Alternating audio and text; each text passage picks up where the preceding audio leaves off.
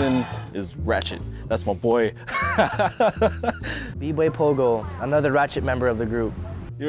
We are the Ratchet crew, me and Layton all day, you know, team dark-skinned brown people all day. Like one of the funniest cats I've ever met, and also like one of the most kindest people I've ever met, you know, and hella Ratchet. That's my man's. Hey, whose beanie is this? That's Jack's. That's Jack's. Let it dry. Oh.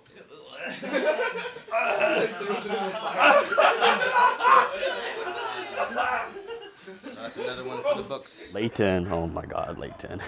That dude's a character. Like, if you ever meet Layton, you'll realize that some of the things he say is so out of this world, but you just gotta realize that that's how he is, and he's a really caring dude, but by God, he's crazy. Pogo is probably the most hilarious one out of everybody. Yo, his laugh, have you heard him laugh before? Come on, guys, all right, this is the last request. I got to close the window before I record, because New York don't know how to be quiet.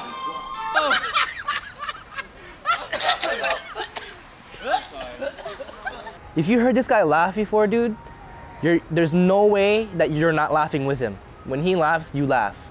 He's just a hilarious guy, dude. I mean, you can tell when he battles, bro. He likes to just have fun, bug out, he's funny when he breaks, but he's also original with it. That's what I like about him. You know what I mean? Classic and funny. You will definitely remember him at the end of the battle.